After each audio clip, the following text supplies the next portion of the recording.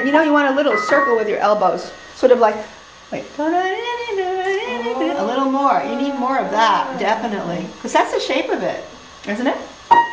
There it is. Does that feel better? Yeah.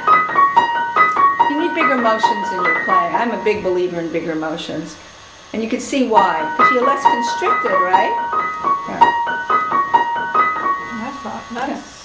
That makes sense. See, because when you watch Amy, did you see that thing of Amy Kobayashi? Which before she started, she shakes out her arms. I do that all the time. Like before the video camera goes on, I go, shake out your arms, shake out your elbows, because I don't want to be all stiff. You know, it's not so much the fingers; it's what's behind the fingers that's the issue.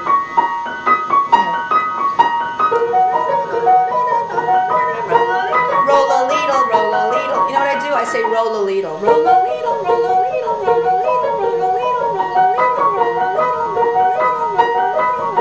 You could do this all day and never be tired. You can see why. Yeah. See, now if you just use your fingers, you'll be tired. If you use if your wrist is tight, you'll be tired. Yeah. Okay, let's do the whole thing again. Remember, bounce, reverb, bounce, pogo sticks. Think pogo sticks. Yeah. And